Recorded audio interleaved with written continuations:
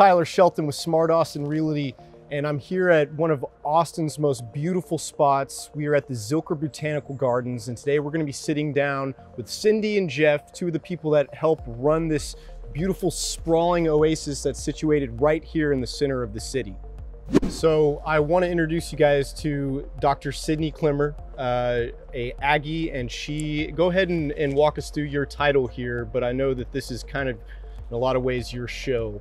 And so yeah, please tell us what you do here. Okay, well, first of all, because we're socially distanced and fully vaccinated, I'm gonna take this off so you can understand me a little bit better. So yeah, I'm the garden manager here at the Zilker Botanical Garden. My title is Environmental Conservation Program Manager, which doesn't tell you a whole lot, but basically I manage the Zilker Botanical Garden and the Austin Community Gardens program here at the City of Austin. And my background is public horticulture, so it was just a perfect fit. Very cool. Looks like you guys have done a great job out here. I guess the first thing I want to ask you is, if you don't mind, just kind of walking us through a little bit of the history of this place. Sure. It is, I'm so lucky to be here. It is just such a beautiful oasis right in the heart of Austin, but it's really a well-kept secret. So we're hoping you can help dispel that secret a little bit. The garden was started back in the 60s by a few garden clubs with some really dedicated members who went to the parks director and said that they needed a place to have their meetings and flower shows and things. So the garden was, the property for the garden was set aside, and it's really been that ever since. It's 29 acres, and there are flower shows and plant club sales, all sorts of things that the garden club tradition has stayed with us here. And then slowly over time, different specialty gardens were developed. And that includes the Taniguchi Japanese Garden, the Hartman Prehistoric Garden. Right now we're standing on this beautiful trail of passages that was built in the 80s to create a accessible route down into the core of the garden. And then we're overlooking the Rose Garden and newer herb garden here. And there's several more. Wow, that's really fantastic. Just to give our viewers some context, we're 29 acres, but downtown Austin is literally that way. So we are in the middle of, the metropolitan area of the city, but yet, I mean, you would walk in here and you would think you're in a forest. I want to bring in your cohort here and introduce him as well. So we're here with Jeff Pavlot. He's on the board of directors here at the Zilker Botanical Garden, and wanted to ask him a question. From what I understand about this place is it's a partnership between City Parkland and a group of donators, a conservancy. So why don't you walk us through how that partnership works? Sure. So what we have is a public-private partnership between the City of Austin and the Zilker Botanical Garden Conservancy. And what the Conservancy does is we work to help enhance and fund improvements here at the garden. Very cool. I think that's just an excellent example of some of the amazing things that can happen when the private sector and public sector come together to make such a beautiful place. So Jeff, I have tons of clients that are new to the Austin area and they want to see these iconic Austin things. Austin has a reputation for being nature-centric, and that's one of the appeals for a lot of the people that we help move to town. So tell us how they can come here and visit. What does admissions look like? We're standing right in front of the Butler, what is this? The Butler window. The Butler window. And tell us how the general public can come visit. All right, sure. So right now, because of COVID, we have limited a number that are allowed in per hour, and our ticketing is online only. So you need to go to our website, which is zilkergarden.org. And there you can get your tickets. And also, if you're interested in coming anytime all year, you can also look at becoming a member. Oh, very cool. So a membership gets you unlimited admission here to the park? It does, to the garden here, as well as over 300 other gardens around the country. Wow, and do the proceeds of that membership directly benefit the Austin Botanical Gardens? As it goes to a donation fund of some kind for them? Yes. Fantastic.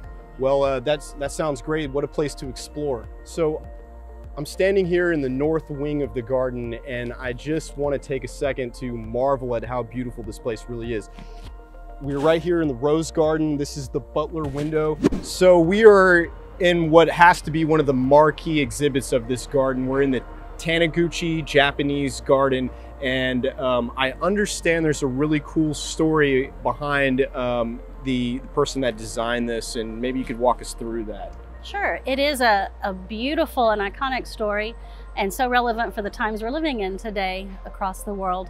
The garden was built over a period of about 18 months to 2 years by Mr. Isamu Taniguchi, who was held in a Japanese internment camp during World War II here in Texas. And then following that, his family moved here to Austin.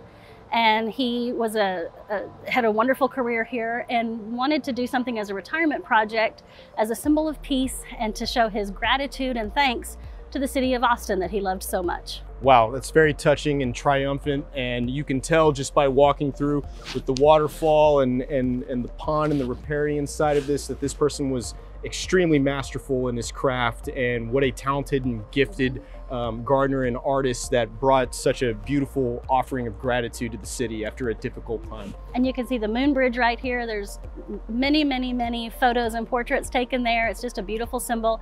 And his family continues to be involved. His grandson, Evan Taniguchi, is an architect here in Austin and continues to be actively involved in supporting and fostering the garden today. That's fantastic. I love that. What a testament of the human spirit.